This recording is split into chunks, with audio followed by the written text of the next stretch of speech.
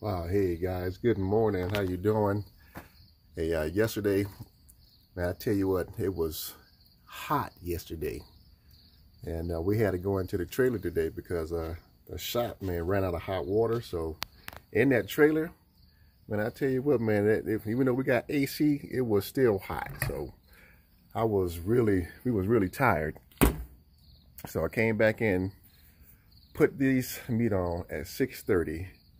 And soon after that, man, I went to bed. I was so tired. Yeah, but today the pit, man, is running at 225. I think the highest has been about 240. So it's been hovering between 225 and 240. You know, man, I was so tired, man. I didn't even put my briskets in the pans. I just put them straight on the racks. Okay, but I just let the pit flow. So I left this wide open throughout the whole cook, and I didn't even adjust my valve. I just kept it wide open and used my meter blocks, you know, to monitor the temp. So let's look at this thing. All right. So I tell you what, it's almost 4 o'clock. What time is it? 4? Yeah, 4 o'clock. So I put these on, I'm telling you, right at 6:30, and that was it. 6:30. So what? 7, 8, 9, 10, 11, 12, 1, 2, 3, 4. Man, it's been almost 10 hours since I got into this pit. Okay, and I still got it's a pretty even cook. All right, pretty even cook. You know, I'm wrapping all this stuff up. I'm good. This can go a little bit darker, but I'm done. These are sitting at 155, 160. Okay. Let's check this out. I didn't rotate, you know, I didn't even spritz this thing. I don't spritz. Let it bake itself. So this is 10 hours, bro. 10-hour cook. So I did a long cook last night. I was just too tired. Because usually I put my meat on at 9 o'clock. And I just let it roll around 225. And then picnics. Okay. Picnics had them in the pans already. So I'm getting ready to wrap these up too. And to get my picnics done, what I usually do, guys, I split them down to the bone. That actually butterfly them. All right, so that way I can get done faster. Oh, but yeah, these are nice color. So we ran a long cook, very long cook. Usually I like to get my stuff done probably about 6 or 7 hours. But this is a 10-hour cook at 220. 225, no higher than 235, but my meter block said it ran 224 hours.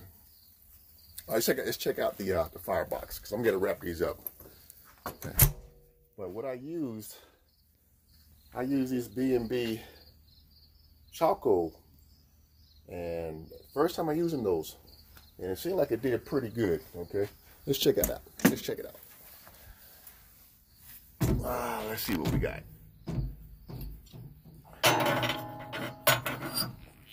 Come on, baby. All right. Not bad at all. So this was the residue charcoal that I had from my previous cook. Okay, which about right here is where the residue was. So I don't throw my residue away. And then the rest of the stuff still looks good. Look at it. You can still see the bee in some of these. You still see the bee, and I still got a lot left over. And I'm getting ready to, let's see what we got over here. So that's pretty much gone.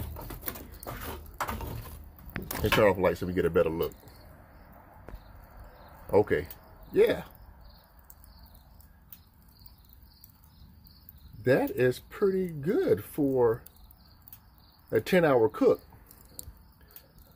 That's pretty good for a 10-hour cook. You know, I still got another 2 hours left on my cook to be done, you know, but that will get me done. This will push me over. Because Kingsford, I will have to probably reload some of this, especially after 10 hours. But I'm gonna leave that alone. That's fine. So this B&B, the B&B, matter of fact, let me just look at it.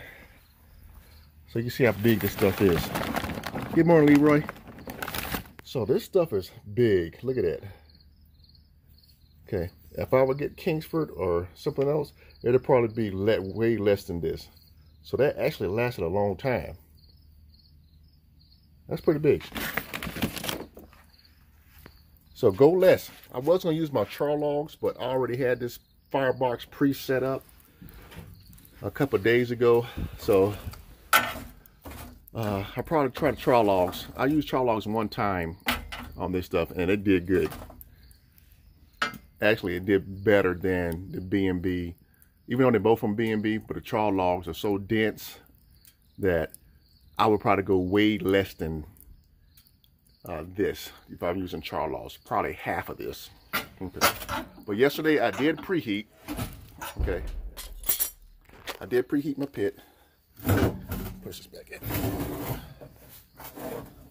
It's about maybe 200 degrees. And then threw this meat in. What are your thoughts on the Trawl Grill 960? Man, don't waste your money. Don't waste your money on that, because it's almost like sheet metal. So if you know char logs and you know the material, you know how flimsy it is, and sometimes you got to do some modifications to char grills. So I don't like to do no mods. Yeah, you're just gonna shoot yourself in the foot. Just go ahead and purchase something that's gonna last, a long time. Get that heavy duty steel that will last you for years. Because usually char grills, man, they probably last what? 2 years. Probably after a year, they start to, rust over. Invest in something really good. But I know some people, they like it, that have it, but I know I had a couple char logs, char grills over the years, and I tell you what, I don't have them no more.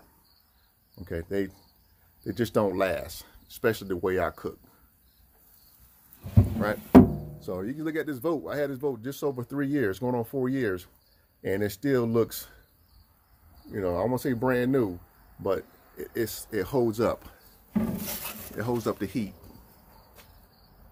So invest in something that's gonna, if you're gonna make it a business, yeah.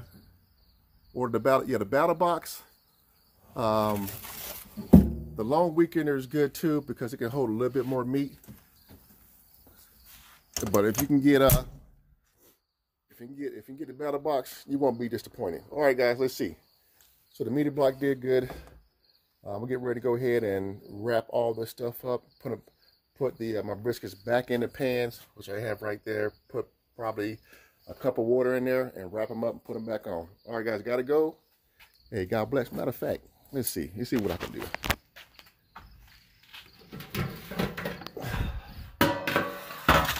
Let me see if I can do it with my Pitmaker gloves. Let's put this on. We'll put one in here so you guys can actually see. I can do it with one hand. Let's check this out. If you guys ever get a chance, oh, sorry about all the movement, guys. Get some of these Pitmaker gloves. These things are flexible, very they heat resistant. Let's see. I bet not drop this thing. I bet not. Look at that. That's nice. This is a big one too, guys. That's a big sucker. Bam. And that's all I do. Put them in the pan, and I put maybe a cup of water in there, and then wrap it up, and then finish it off. That's a 10-hour brisket.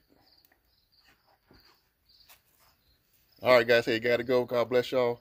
And Leroy, if you want to hit me up, give me a call on instant message, and then we can talk more on the battle box of the long weekender. All right, guys. God bless.